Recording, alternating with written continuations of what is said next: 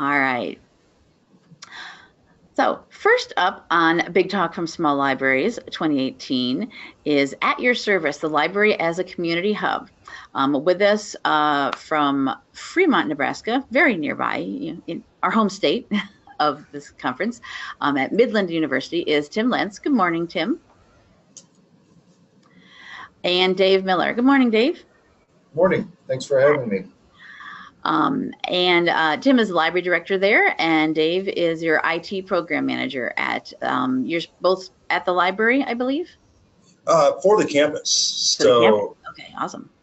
There, his profile is the entire campus, but I have his office just down the hall from me, which is extremely convenient and absolutely, yes, nearly necessary actually. So for running a library, yes, I totally agree. It's nice to have him close by, yes. Yeah, all right. So I will just hand it over to you so you can take away and tell us about what you've been doing at Midland University. Sounds good. Just a little bit about me. I am relatively new at Midland University. It's been an incredibly welcoming community to come into. One of the things that I noticed that was unique from the moment I got here, all of campus IT is housed right in the library.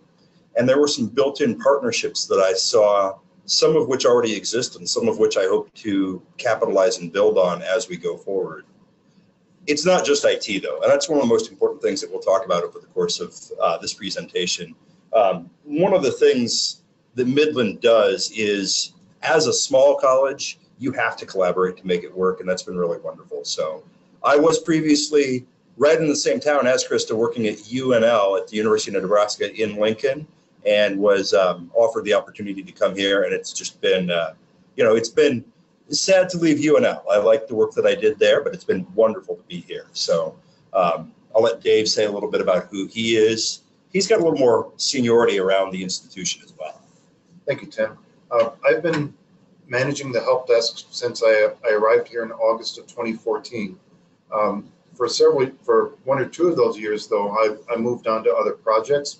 But this past year, I've come back and I'm almost fully engaged in managing the help desk here at Midland. And I think overall, it's been a great opportunity. I love the help desk here and the services it provides and the successes that we've been having. It was established back in August of 2013, so it was before I got here that it was beginning.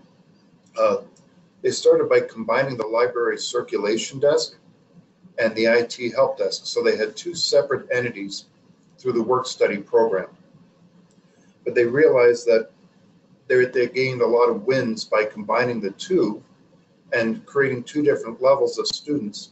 There's a level one, which is mostly library services, but they can also help with communication throughout the campus. Level two students provide the same services at level one, but they have IT skills added on top of that. So therefore they get a few extra hours per week that they can work. And so by August 2014, when I got here, it was established that all 30 students were at least level one and 10 of those were level two. Then by mid-year of 2016, we added security and maintenance to our ticketing system. So we were truly becoming an all-campus support group, and we're adding more departments as time goes on.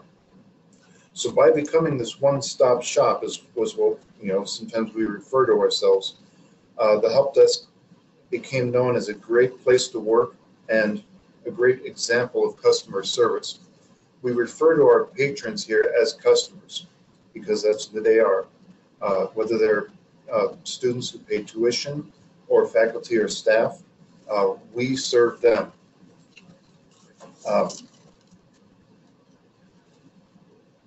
It was established because there was a need to provide better service to Midland students by using the students themselves that were available for work.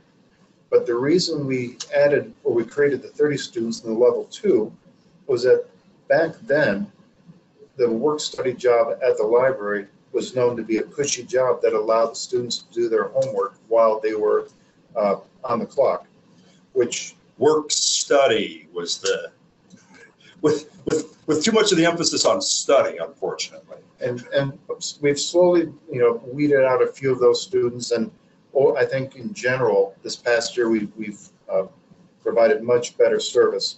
But now we're going to take it to the next level, almost thinking about creating some sort of internship out of it, because we are teaching them job skills and work ethics that will continue on after they graduate.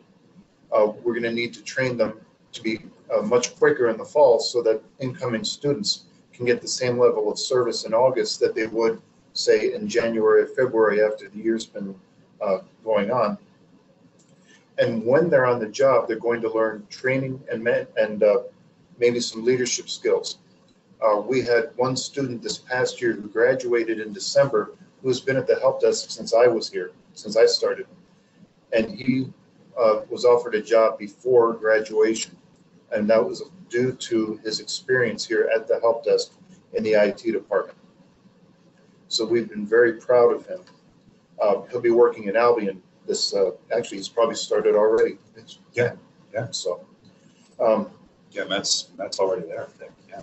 So the biggest change over the years has been the mindset of the students, going from that cushy, able to do their homework at the help desk to being customer service driven.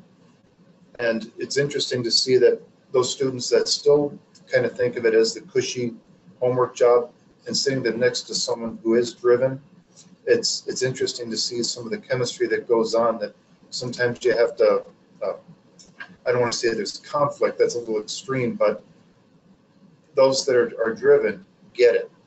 They get the norm that we're trying to establish here as customer service. And Tim has been great in helping the students and keeping this norm going and adding on to it, because we want to add a level 2 service more, not just in the IT world, but more in the library as well. So those students that wish to excel and put extra time in to serve the library, we want to give them that opportunity as well. The campus has been able to make a change from having a library with books and some computers to really using the building as a resource, as a learning commons. So the more and more as time goes on, we refer to the building as a learning commons area rather than just a library, because it's become a central hub on campus. And that's another reason we're very proud of what we do here. We've, my notes say we've been seeing students get hired right after graduation. We have an automated ticketing system, which has been key in getting communication quicker. People can send an email to our help desk at midlandu.edu, and it creates a ticket in the system, and all of our students know how to assign that ticket, so the communication goes much quicker. They're not expected to fix a leak in a bathroom somewhere, but they know to send that ticket to maintenance. And so far, they've been very great at being on top of these tickets. We also watch those tickets after hours as well, so we're almost a 24/7 shop. And another reason we brought in students is sometimes we're a little tight on full-time staff. We have just a few people full-time in the IT world, and having these students be able to service the customers and start taking on some of the IT tasks has enabled the full-time staff to work on the other needs around campus that are meant for the full-time staff. We've also moved, this has been a big win, over the past several years. The Learning Commons has had the Learning Center and the IT kind of mixed up. And this past summer, we finally moved all of the Learning Center areas, the Writing Center, the Tutor Lab, and the Quiz Lab to the front of the building. And the IT work is now moved to the back of the building. So any noise that might be generated from the work back there is taken away so we don't disturb the students. And that's been another big win, is to be able to utilize the building better. That's something that just predated my arrival here, and it is really wonderful. We've got IT folks who are going to take care of you. But for student services immediately, for our quiz lab, for our math lab, for our writing center, for our tutoring center, those spaces are right up front. And then you pass by those to the help desk, our kind of one-stop shop, both in terms of ticketing and in terms of just walk-in customer service. Then if they can't help you there, then it refers on to the back of the building where the IT folks are housed at this point. Not that I want IT driven to the back of the building exactly, but it does make it that when students walk in, they find their immediate services right up front, so they're not walking past each other trying to get their computer fixed or something like that. And I believe that if we stop moving around in the learning commons, that people will remember where we're at. I think every summer we develop these projects because it's pretty quiet that we move around. But I'm thrilled to be here today, and I just want to say in closing that it has been an honor to serve Midland University, and what I've heard is over the past 5 years, the help desk has been a service that is more likely to be utilized today than it was 5 years ago, because we are more customer driven now than we were back then. So that's all I have. Thank you very much. Dave kind of gives you what it is in a nutshell, and I may pick his brain a little bit as we move forward kind of into our second section about how we get here. Yes, that is a Talking Heads reference. This is not my beautiful library. This is not my beautiful house. But I'll touch on that more when we get to that point. There are some things that we do need to think about. What does it mean? What are the benefits and implications of this setup? And then what are some practical considerations and applications, ways that hopefully this model would translate out not only to academic libraries, but I think finding it seems like it's something that would translate well to a lot of small rural libraries, assuming you can get some buy-in, assuming you can get some of the partnerships that I've been fortunate to essentially inherit here. So I'll move through this part pretty quickly, but in a nutshell, it is a campus hub, as Dave said, a destination, one-stop shopping. It is a homegrown learning commons, and it is something that that is, I think, actually pretty unique for a campus of this size. The physical space has been effectively weeded thanks to one of my library predecessors. That was something, again, that I just inherited. There was, I am told, a certain number of raised eyebrows from some of the faculty and professors around campus. But as a librarian, I can tell you that was very good work. We have, in terms of volumes, a relatively small collection, but in terms of content and relevance, we have a really high quality collection in that regard. So that, again, is something that I am just fortunate to have inherited. One of the things that they've done here that I really like, and again, this is something that happened with IT, they have white noise generators. So out in that learning commons space, you have relative privacy. You know, you might hear that there's a conversation at the next table, but you're not going to hear what that conversation is, nor will that table hear what your conversation is. And looking at it inside, it really has become something that is popular for group projects and honestly for socialization. I want my library to be, as it is, a destination on campus. We don't have a student union per se. We have a student center, which does provide some of those things. I believe in some regards, our hours actually run a little longer than theirs. And so the students will come over here just to socialize, to work on group projects. But then the remaining areas are very quiet and solitary for really nice, just quiet studying as well. So right now, it is a situation where we have the best of both worlds.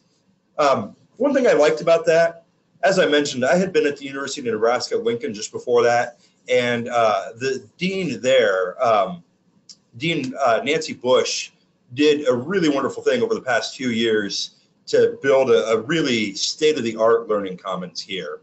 Now, the fact of the matter is, coming on board at Midland, we simply don't operate at the level that the University of Nebraska does, but in our own way, we have many of the same high-quality services provided. We do not have a Dunkin' Donuts inside of our learning commons, as do the learning, or as does the Learning Commons at UNL. But we do always have coffee ready for you. It's just something that, again, our student workers have ready to go. And so that is pretty wonderful as well. So right up front, we have that Learning Commons area. A little bit further back, we do have some really wonderful quiet areas as well. One of the things about that I absolutely love is that if Dave and I were to walk back there, talking even at the volume that we're talking during this presentation, the students would pivot up, they would give us the evil eye, and even those who absolutely know that I am the librarian would be like, Tim, shush, I'm trying to study. So I never have to be that shushing librarian, so to speak, and I really like that. That's much stronger, and then it's peer driven. The students kind of enforce and encourage each other to make sure that that area remains very quiet. And again, even though it's not particularly far away from the more open, more socialized area, because of those white noise generators, it is incredibly effective. You go back there and you really feel like you were deep in the stacks, even in a relatively small space like ours. If I may, the white noise it's self-adjusting, so that if the noise up in the social area starts rising a little bit, the white noise will come in a little stronger and help mollify or sedate the noise. So it's very effective back in the quiet area where I cannot hear anything in the front of the library when I'm back where this picture is. Mm-hmm. And that is something, again, that is all IT. I have not worked in a library that had these white noise generators before. I did not know much about that when I came on board. But I will tell you, as a librarian, man, if you can talk to somebody about the budget for that, that is a neat piece of technology. It very positively influences our library, both in terms of that socialization space and in terms of having an adjacent space where really, truly, we do have quiet, solitary studying going on. That's a pretty fantastic thing for me. Yeah, that is something I've not heard about, that white noise generator in a library. That is really slick. I like that. Yeah, and again, these are things that, there's been a bit of fortuitousness in this whole situation, but I have Dave's email at the end of our presentation as well. So if you're interested in learning more about that, he can tell you more about the technical end of it. But I can tell you, as the librarian here, that is an excellent piece of technology for libraries. It was a big win. Yep, a win-win. Mm-hmm. I don't know if you'd mentioned, because someone actually has a question while we're talking about that, since I brought it up. What kind of machine do you use? There is a server that resides back behind my office, but then there are speakers that are installed all throughout the ceiling tile. They're actually above the ceiling tile. They're placed about, I think it's every 15 feet all throughout the library. And there are, in several places, there are sensors. They're probably about maybe the size of half a pinky that stick out of the ceiling. And we can log into an application that we control the various geographic areas of the library based on, well, this is going to be the social area, so we're going to make sure we have total adjustment, the right amount of volume. Mm-hmm. Oh, this is where the office area is. We want to be able to hear each other, so let's reduce the amount of white noise that's coming out. And then we have a computer lab partway back that as well, we reduce the noise generation that's coming through there so that we can hear back there. And then back where the full-time guys work, we don't want to hear a thing that they say, so we have it cranked 100%. Okay. Is there, you said you use certain stuff, is there a brand name, or what is the software package? What are you actually using? Off the top of my head, you caught me off guard, but I'll be glad to share that information if anyone wants to email me. There you go. Email somebody, because somebody wanted to know. I was gonna say, you're probably gonna get a lot of questions about this. A lot of people reaching out about that. So yes, if you want to know, we'll have Dave's email at the end, and you'll be able to reach out to him and ask him to give you all the details. Krista, when I send over the slideshow to you as well, I'll try to add that into the slideshow. Obviously, we don't have it right here as we're presenting. Oh, sure. Okay. I'll make sure that I plug it into the slideshow when I send that along. So that'll be in the PowerPoint in its final form. Great. Yeah, so then afterwards too, for everyone, when we do post the archives of each session, excuse me, we will also include a link to this whole slide presentation to have that as well afterwards. Great, thanks, Tim and Dave. Absolutely. All right, I'll let you go ahead. Yeah, so again, we do, I'm not going to say that we do everything on campus, but we do an awful lot here on campus right out of this space. We house IT, as I mentioned. We also house a quiz lab, tutoring center, math lab, writing center, and archives. Our quiz lab, the model there is that we have proctors there during the hours of operation. So we have an awful lot of athletes on campus, and they tend to be traveling frequently, may or may not be able to be in class if they're traveling for team sports. The proctors then guarantee the integrity of the tests for the professors. If students cannot attend on the day that the test is given, they can take those tests in the quiz lab. And then one of the things that we've been tinkering with since the quiz lab has been created is really just saying, don't waste your time in class on taking that test. Let the students take it at their own time in that proctored environment, so you know that the students are not cheating, and go over and take that there. So that's a piece that lives right here in the library. That's something that is a strong partnership with the rest of campus. Likewise, our tutoring center is here. The math lab, where they really focus on math tutoring, is here. Our writing center, those are some really wonderful folks. The archives are housed here in the library. That's a common shared space, obviously, but that is another space that lives right in this same building. So Dave talked about it a lot, so I'm not going to spend a lot of time on it, but the service desk model does provide services for a wide variety of needs. As Dave mentioned, that lets you get started with a maintenance ticket. If your dorm room just needs something fixed up on it, if the plumbing's going out in the administration building, you can file that ticket online.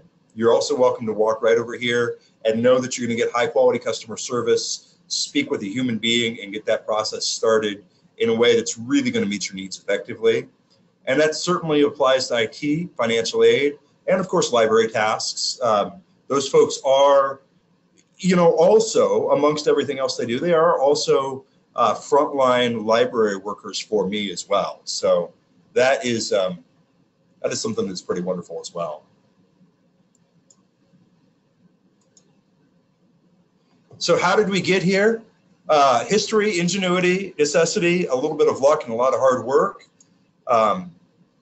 IT has partnered. This is my co-presenter here. IT has partnered with the library for many years. Dave touched on that in more detail, but they did actually, and Dave won't necessarily tell you this, but when there were some gaps between having a full-time librarian here, just in terms of getting this space staffed and getting the position filled from time to time, they kept that space running for me, so that what I inherited was more continuity than I might have expected in some ways. And as Dave talked about in his section, they added IT tasks to the student workers portfolio. That was obviously good effect for all involved.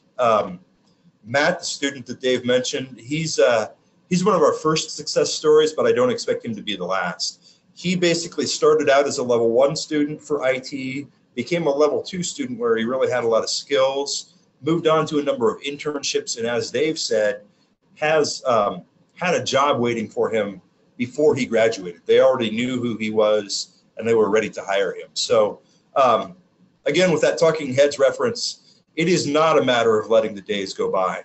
I've been here just since last semester, but Dave and all of the folks from IT were not letting things go by. They had things already running right at the moment I came on board, and they were already building towards that partnership. The only piece that I'm going to claim any credit for is kind of recognizing that that partnership already existed and building on that partnership. That's been something that I've been very pleased with. So Dave gave you that brief history and outline, talking about when it was established, why it was established, what changes have occurred.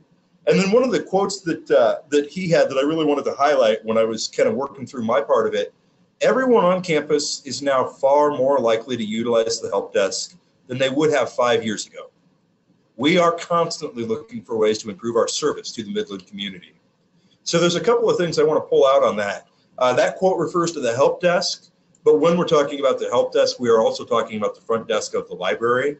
So when traffic is driven into that help desk, That also drives traffic into the library. It drives traffic into the front desk. It builds relationships and establishes a first-rate customer service experience with the same folks who are also going to be providing library services when students come in for those as well. So that's something that's really wonderful. They came over maybe once upon a time for an IT question, got to know some of our student workers. When they come back in the library and they just need to find a particular resource, a particular book, they already have that relationship established. Again, that goes in naturally with just the size of institution that Midland is, but that is something that was there naturally, but the campus, IT, I hope myself, all of us have just recognized it, built on it, and run with it. The other thing that I really like, as many of you probably know as librarians, the discussion of whether we call our users patrons, users, customers, whatever we call them, I will tell you, coming on board here, I have embraced the model where we call our patrons customers, because we treat them as customers. We treat them as folks who, you know, they are students here. They are paying for a service, and we expect to provide a high level of service for them. They're not paying at the point they receive those services, but they've paid tuition to the university, and as part of that, they should expect to be treated as very important customers. So that's something that that I've just embraced. Again, that's been something that I've run with, and rather than getting hung up on calling them patrons or users, as is often kind of library terminology, customers has turned out to be a very useful term and a very useful concept for our student workers. But what does it mean? Benefits and implications. And, you know, it is not all double rainbows, but it is still pretty good. We are a destination. We do have shared staffing, which is incredibly important for me, important for IT as well. It does build in partnerships across campuses. And just speaking from a purely self-interested fashion, and this is something that I recommend out to all of you thinking about this model, it makes a clear value proposition for the library and for the space that we occupy. That also hopefully does provide for stable funding. I feel very secure that the library is supported across campus from administration on down, and I know that my funding will be stable. It's not, I don't have any administrators who have this attitude of, oh, well, Tim, everything's online. We're just going to go ahead and shut the library down. No, they understand that this space serves multiple purposes. It serves as a hub.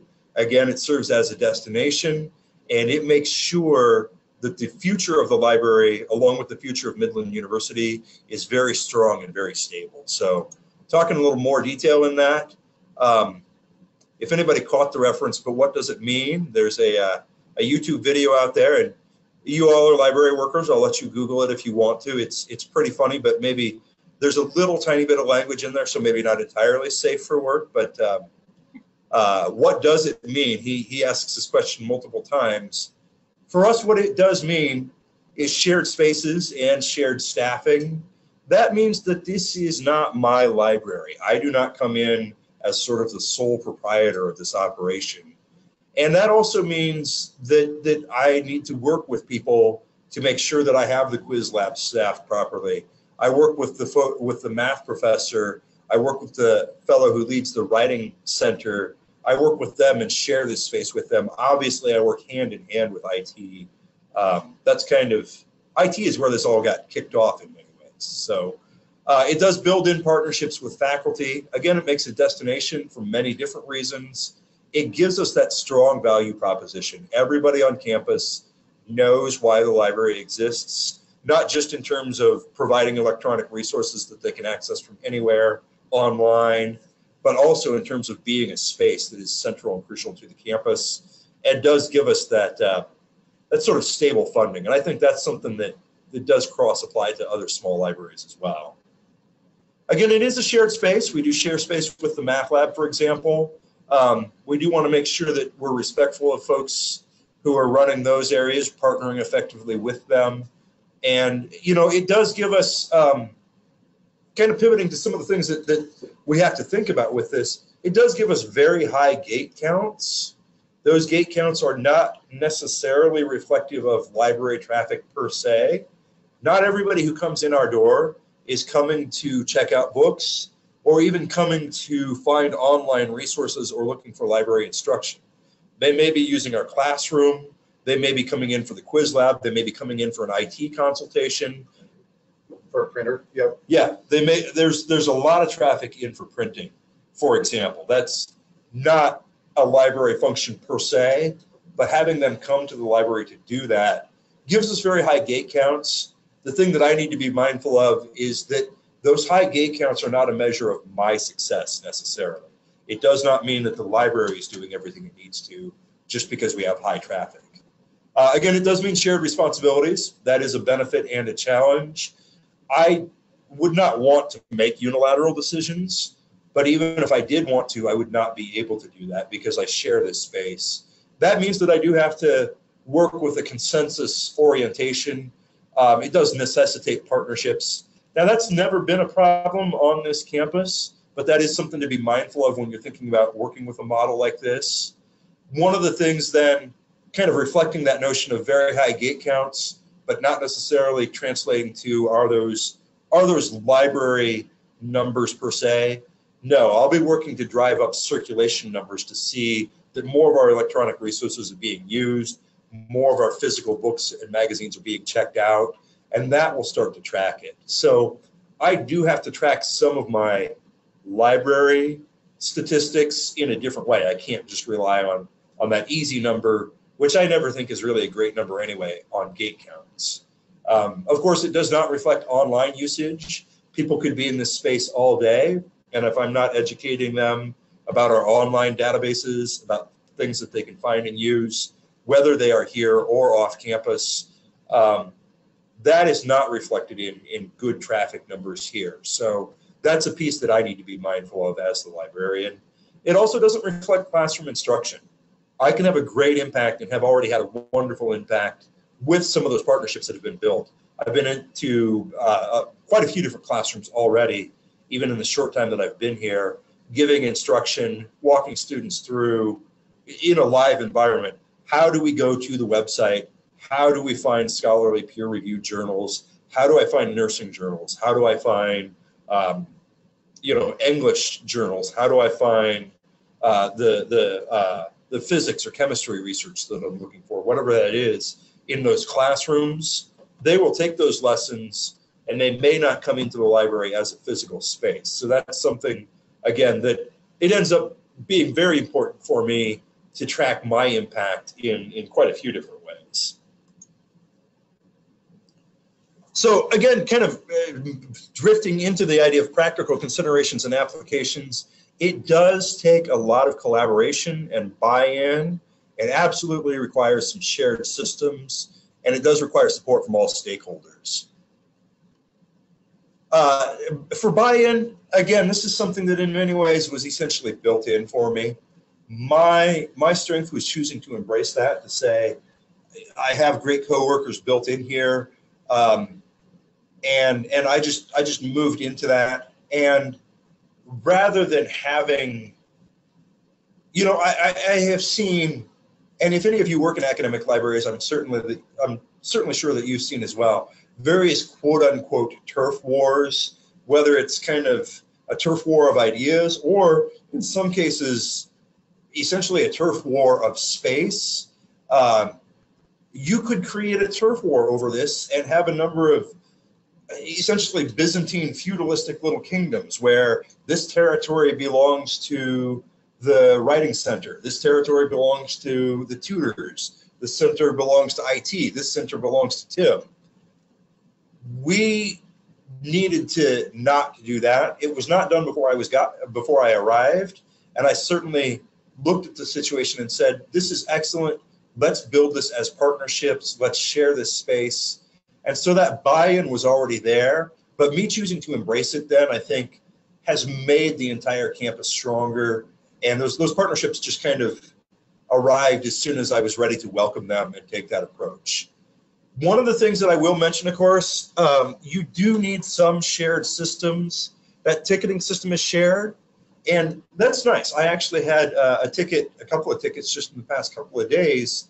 Something came through to that ticketing system which is, in this case, initially monitored by IT, but they were library requests. So Dave piped them right over to me. I was able to field those. It's something, again, that in an online fashion mirrors that physical approach where you walk up to the help desk and it almost doesn't matter what you're asking for on campus. They're going to get you started. And if they need to refer up, they're going to refer you in the right direction. Likewise, that ticketing system, they're going to get you, or you're going to get started at the minute you file that ticket from anywhere on or off campus online. And then it's going to get fed over to the people who need to see that. Now, that does have to be shared. That's an important thing there. That is not a library piece of software. It is an IT piece of software, but it functions as, for my part, a library piece of software because something that comes in there comes over to me. Likewise, if there's a maintenance request, it comes into that ticketing system, but then it is referred on to maintenance so that they get that in a really, really timely fashion. IT is close by. As Dave said, you know, we have moved them to the back, but that is actually really wonderful. I have talked to colleagues of mine who have a different relationship with IT than I have. I am just fortunate to have that. So that is something to be mindful of as well. You may need to really build some of those partnerships and kind of persuade some of that buy-in before this is something that will really just get up and running for you. It also does require support and advocacy from up the hierarchy as well. That is something, again, that is relatively easy to achieve on a small campus. We do not have a bloated administration layer at Midland University, but it does mean that I can talk to my hierarchy and know that it's going to go to other folks at that same level, that I'm going to have, you know, the finances, the support that I need in that regard, that even though I'm reporting to academics, finances is going to follow what's going on. That's going to move pretty quickly. But it does require that. That's a change that couldn't have happened without support up the chain of command. And then the other piece of the puzzle is it does require training of frontline staff. I would encourage all of you, even in small public libraries, to think about the benefits that you can get from this. Because again, you can get really stable funding, you can get shared staffing, and that's something that I really want to highlight in this entire presentation. One of the things that happens there is small libraries are often saying, wow, I can only have hours from 10 a.m. to 6 p.m. and I wish I had more hours, but I get those hours and I do them 4 days a week, and I am the librarian, or I am the librarian and there's an assistant. You would end up needing to maybe cross-train some of your frontline staff to also be able to field tickets for other city services, for any other stakeholders or partners nearby. And that can be a challenge. Now, in this case, we're working with student workers. As Dave said, we really are driving some norms forward in terms of having them be deeply customer service oriented and then also being cross-trained. Some of my most knowledgeable sort of library component student workers are actually IT level 2. So these would be students who are very, very knowledgeable and may actually take your laptop or your tablet into the back and work on it for you, or they may be right at that front desk there, and they're going to tell you, hey, I'm going to tell you this, this, and this about the library. If you need a deep dive on the research, I'm going to refer you up to the librarian, and they'll get in touch with me. But that cross-training is really wonderful. And one of the things that I see, and I think Dave can verify this, when that cross-training happens, you see the really first-rate students have a tendency to excel in both aspects of it. That they're going to be rock solid on IT, and they're going to be very quickly adept at a lot of different library side tasks and able to share information effectively there. And they'll become your rock stars. Yep. Yep. Yeah. There's students who are already, having been here just since the middle of the fall semester, there are students who are already emerging rock stars on the library side, hopefully in a fashion that will kind of mirror what we're already seeing on the IT side, where library jobs are not maybe so plentiful as IT jobs, but I would like to have that same potential for a pipeline where you start out, hey, you're working the front desk, you're checking books in and out. Hey, you know what? You're really starting to get this. I'm going to put you on some interlibrary loan tasks. Hey, you're doing a deep dive. Let's do an internship over the summer. Let's start cleaning up some of the archives. Let's pipe you through so that by the time you graduate, not only do you have a first-rate degree from a great liberal arts college, but also you have a skill set on the IT side and then on the library side, if that's the direction that you want to go, where you walk out of this institution with not just the education, but a set of job skills that are going to be immediately attractive to whatever career it is that you're pursuing. Mm-hmm. So, yeah, suck more of them into our career. Yes. Yes, absolutely. Create more librarians. Yes. I mean, not to further glut the job market, but to make sure that our profession is supported and will continue effectively going forward. So, and that's we wanted to leave a join our profession. They understand what libraries are for and what we do, and will be supporters and advocates for us wherever they go. Exactly. That's awesome.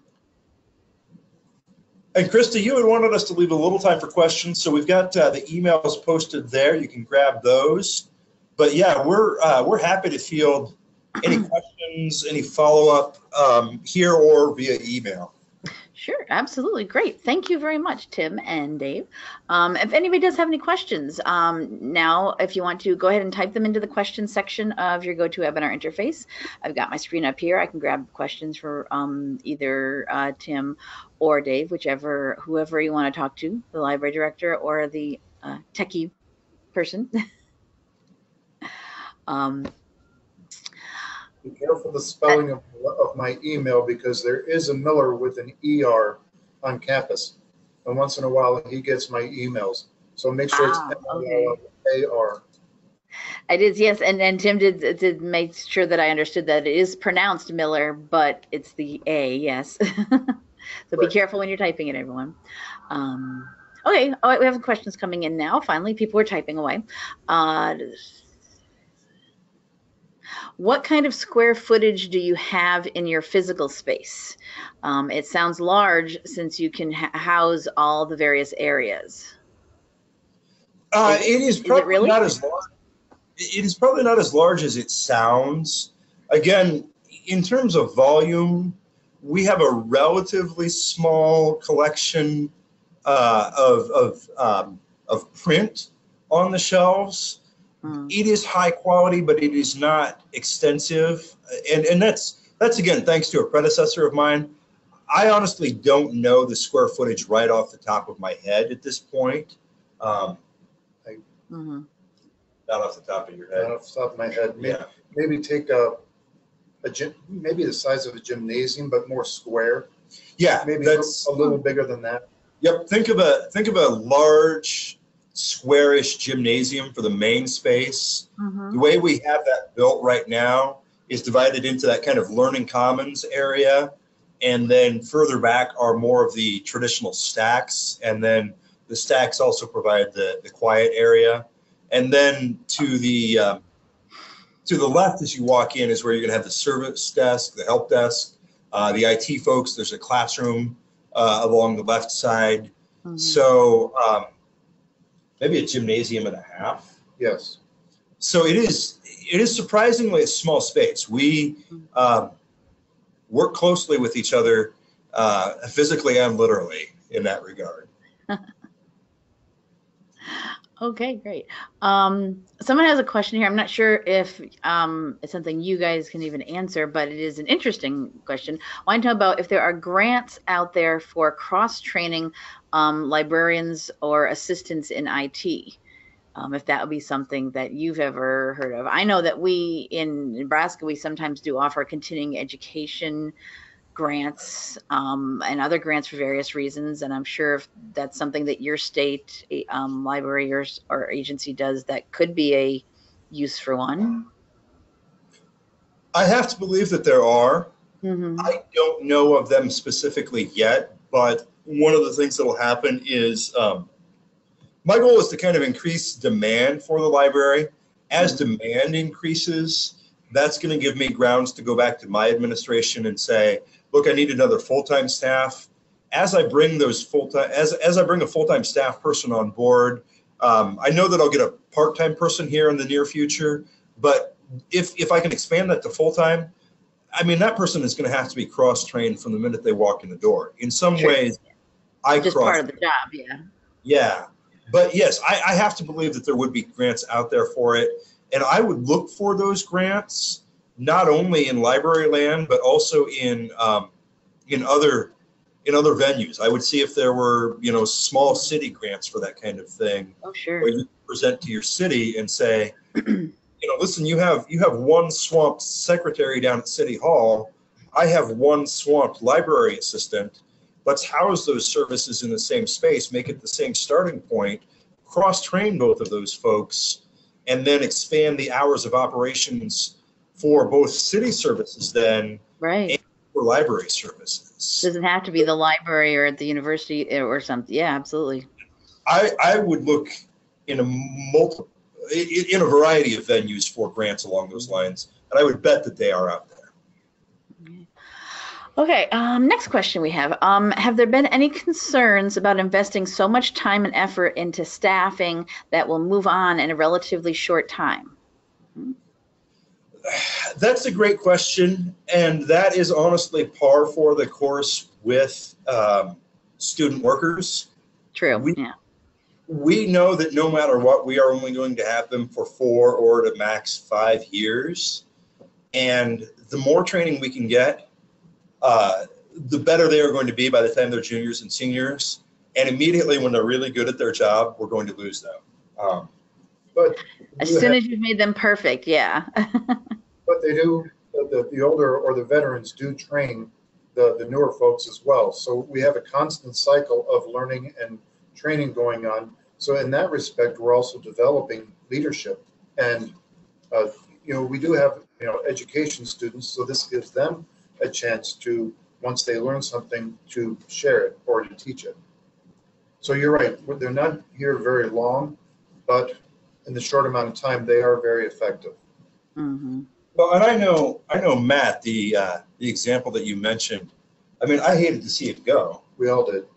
And I was also thrilled to see him have something waiting for him while he was still working for us. His next job was in line. He finished up his last semester of school, was still working for us as a really exemplary student worker. And we knew, here's this great team leader. Here's someone who drove the norms forward about being really customer service oriented. And we knew we weren't going to have him this semester. That was wonderful. And, you know, a loss, but also a loss that we were expecting and happy to see. Okay. We'll have one last question here before we wrapped up, and it's a good question here. How do you pay for the work-study students? Does the funding come from the library's budget or IT's budget, or is it something shared? It's government. It's a work-study program that's government provided. So all the students get $9 an hour. Level 1, they work about 7 hours a week. IT, we can't pay them a higher rate, but we can give them 2 more hours or so. So they actually get, I think it's level 1 gets $2,000 a year that they have to allocate on an even basis throughout the semester or the year. And then IT or level 2 gets $3,000 a year. So at its base, it is financial aid. It is federal work-study money at its base. One thing that I want to touch on that is really an important hallmark of everything that we've done here, those students are technically paid through IT. So they are not technically my students per se. They are not library students, but they are IT students. Again, with that whole approach of wanting to share the space, I did not see any need to create a turf war over who those students reported to. Those students do very, very good work on the library side. They do very, very good work on the IT side. And rather than divide them up and say, oh, okay, well, half of you are going to be library and half of you are going to be IT, I said, let's keep you all right in the same group, and let's just make sure that we're training you to all the tasks that are needed. Mm-hmm. So yeah, that is a very great question. And that is actually something that's been a decision-making process between myself coming on board and IT that has been a real hallmark of that whole partnership, synergy approach that we have here. Mm-hmm. I think it goes to what you talked about too, about getting having buy-in from stakeholders, administration, other people beyond you both that need to be on board with what you want to do. Yeah, that is absolutely correct. I mean, We couldn't have done it without that buy-in. exactly. And I couldn't have done it if I didn't have a strong relationship with IT from the minute I walked on this campus. I couldn't have done it without, if I had one of those more troublesome relationships between library and IT side, it simply wouldn't have been possible. Yeah. Mm-hmm. So thanks to Dave and everybody in IT, quite honestly. Oh my God. All right. Thank you very much then. I think we'll wrap up your session. Thank you very much, Tim and Dave. And just a reminder, yes, we are recording everything. So both this and the slides that Tim will send to me will, at a later date, will be available to you on the website afterwards.